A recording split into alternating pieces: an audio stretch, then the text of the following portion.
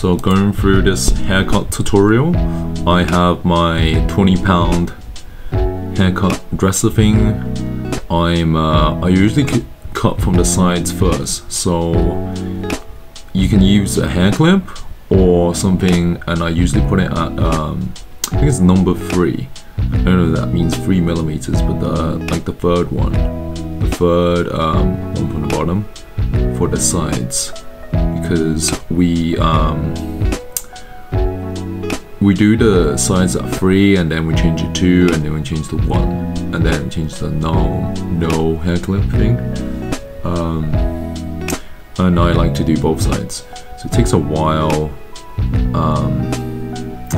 I tend to shape both sides and the back from maybe from the middle of the head.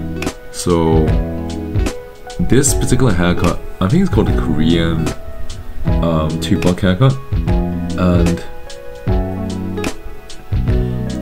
when you shape from the back, you can also use a hair clip to clip off the back of the hair from the to the top. So I'm probably using a 3 again here to shape the back of the head.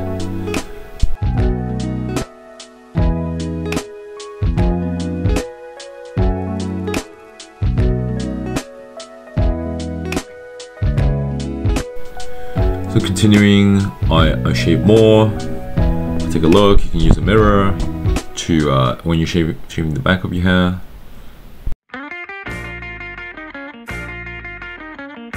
Process is not that too difficult though, especially if you're doing undercuts and something like that.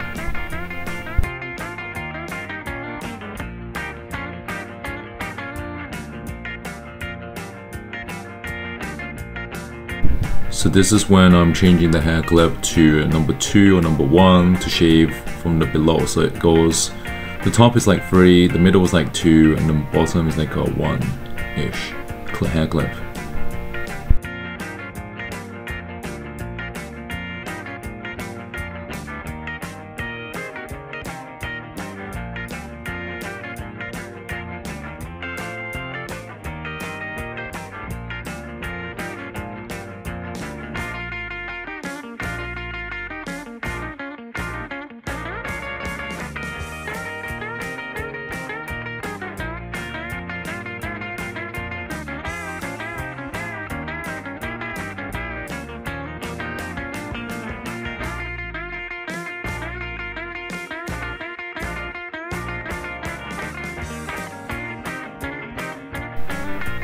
I spray some water on my hair to make it easier to cut.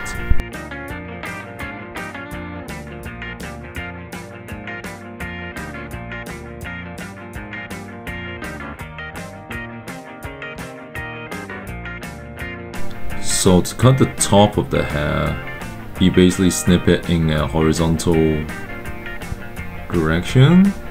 I don't know how to explain it. Basically, you want to cut the hair so that it forms like a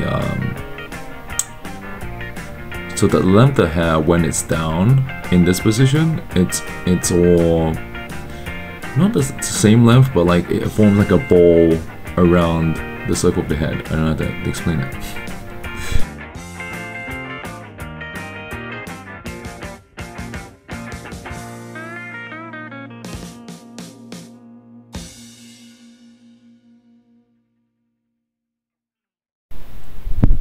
So I'm doing some finishing touches.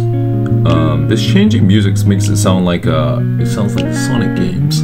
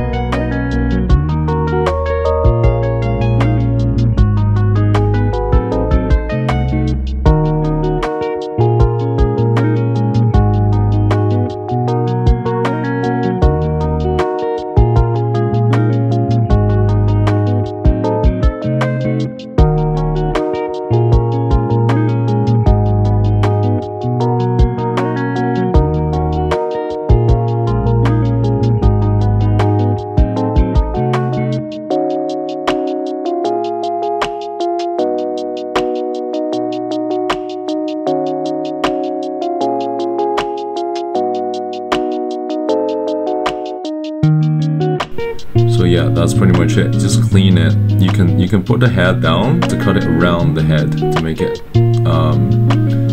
yeah, it's like a bowl cut. It's like a circle around the head where the length is relatively the same.